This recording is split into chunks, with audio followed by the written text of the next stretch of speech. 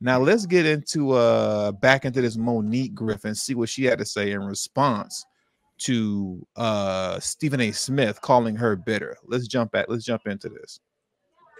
When we're not on stage, what is being said? And again, to revisit Brother Stephen A., I'd like to point something out to you.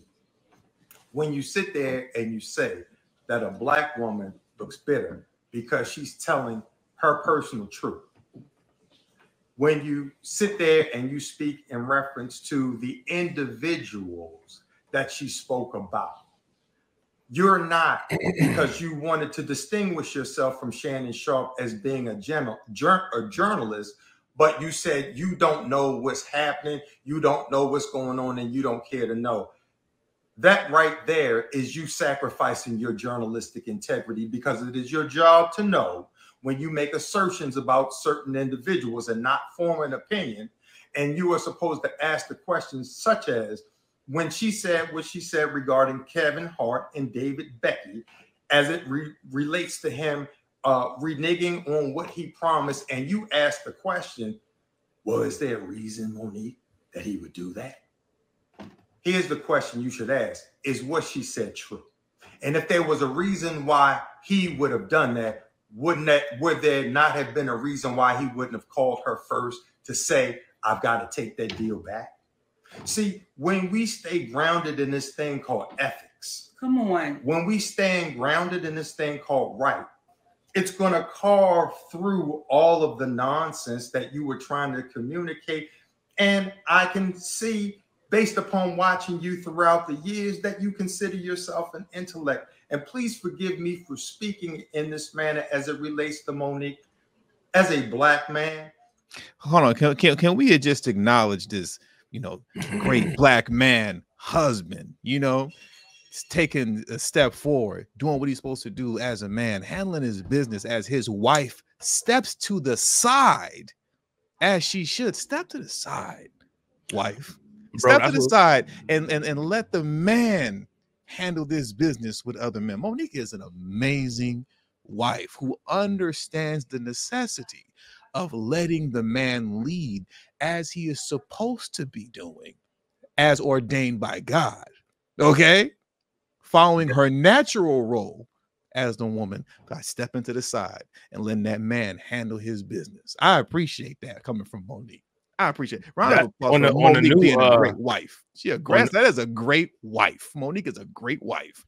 Go ahead. On the new Corey Holcomb live stream that they did, he was actually talking about that. Oh, yeah? Mm-hmm. Yeah, man. Amen. Amen, Christopher Perkins. Amen. You know what I'm saying? That's a phenomenal quality from Monique. You know what I'm saying? Understanding any woman that doesn't carry themselves like Monique shouldn't have a man at their side. That's the whole point of having a man at your side. So if you truly don't need a man, you don't need to have one at your side. See, Monique wants a man at her side because she has a man at her side doing what a man is supposed to do. These modern women out here, you know what I'm saying, like the Dalton mayor, you know what I'm saying, the Dalton, Illinois mayor, they shouldn't have men at their side. What do you need? What do you need a tool at your side for that you're not utilizing? You don't need it. You don't need it. They say it all the time. They don't need a man. So it shouldn't be no man at their side. If you're a man and you're at a side of a woman that is not conducting herself like how Monique is during these interviews, you got to question yourself. Why are you there? Facts. Why are you there? Because clearly you don't need me, so let me go ahead and head out and I'll let you do your thing since you want to wear the pants. You know what I'm saying? And Deneen Grant got it right. And they hate her for honoring her black husband. It's sad. Facts. They can't stand it. It's crazy when you sit and you the very people that say that critique Monique, and when they critique her, they always get on her husband. The and very he ain't doing nothing but defending his wife. The very people who say that these women don't get protection are the very ones that are the most angry with this situation when they see this going on. You don't think that this goes on, and then when you see it going on, you're upset about it. Yeah. You don't need a man. You don't need a man. You need dust and dogs. And Ben and Jerry's. Ben and Jerry's. and a pint of Ben and Jerry's. You know what I'm saying? That's what you need. Facts. Let me roll this video. Let's keep it moving. They said that. Look, real quick. They'll say, you know, and these men out here, they don't protect their women. You see a man right here, multiple occasions, consistently protecting his women. Look at him, misogynist. He won't even let her talk. Facts. She don't want to talk. She's talking through him. That's the relationship thing that you didn't see growing up in your household, which is why you don't understand that. You grew up in chaos, so you think that chaos is what's supposed to be a regular relationship. You're not relationshipable. That's what the Western Hemisphere does. Facts. What happens is the Black woman should sometimes not have to defend herself. Sometimes there's a level of defense that should be had on her behalf for we as Black men, because Monique didn't step to you when you were calling Kyrie Irving out for being a man and making a decision as a man to not get a shot and ridiculing him because his father raised a man. You should not have called out Kwame Brown in the way that you did, calling him a bust, because you have forgotten that that Black man has a family, and any man that has had the length of time that he had to live the dream in the NBA is not a bust in my book. He's a hero. He's a hero. So when you call Jason Whitlock a fat bastard, but you're telling Monique, who referred to them as her brother and her sister, and she loves them, but you can call Jason Whitlock a fat bastard. My question to you, why are you allowed to speak your truth, but this Black woman is not? Mic drop. You can call Michael Whitlock a fat bastard, but Monique can't speak her piece without being bitter.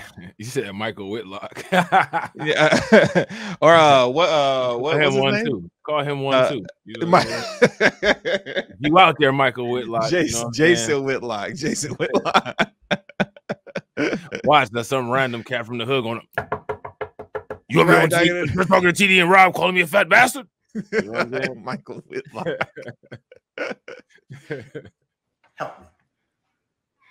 Help me. I need the help. It is low-hanging fruit to attack a Black man. That was Cat Williams and Monique that did the interview. Why is it that you singled Monique out? Why is it? She was polite. You're not asking, was she inaccurate when she spoke about Tiffany Haddish? Though there's nothing but love. There's nothing but love. The irony is that our sister Tiffany Haddish went to GQ magazine to say, I'm glad I don't have that husband of hers, for standing for Monique and standing with Monique when we were talking about pay inequality, only for her to turn around and speak about the pay inequality. See, we will succumb to what it is that we support when what we support is wrong. You know, if I may say this to you, Stephen A. Smith, what you said when you said I'm bitter and my light don't shine no more, what you said to Black women without saying it was, be quiet. Be seen and not heard. And if you have a Black woman in your life, and I believe I saw you in a picture with your beautiful queen, are you encouraging her through your message by what you said to Monique, that you were in support of her voicing her concerns when being mistreated? Or are you encouraging her and other Black women? I don't know if you have children, but if you have a daughter, because I've heard you speak with a great deal of reverence for your mother and for your sister. You should talk to them and ask them, have they been encouraged in this life to speak their truth or discouraged about speaking their truth? You know what I find the most amazing about these two is how much in sync they are. Did you see when they were talking, how they were just like going back and forth like perfectly? Did you notice that? Like before she even got off what she was going to say, it was almost like it was scripted. He put it like this, like, shh, be silent. And as soon as she stopped talking, he started talking. It's like they just move in sync perfectly with one another. Yeah. That's amazing. That's good. Yeah, that's good. We don't see and this is what folks want to tear down. That's what's crazy. That's what's crazy.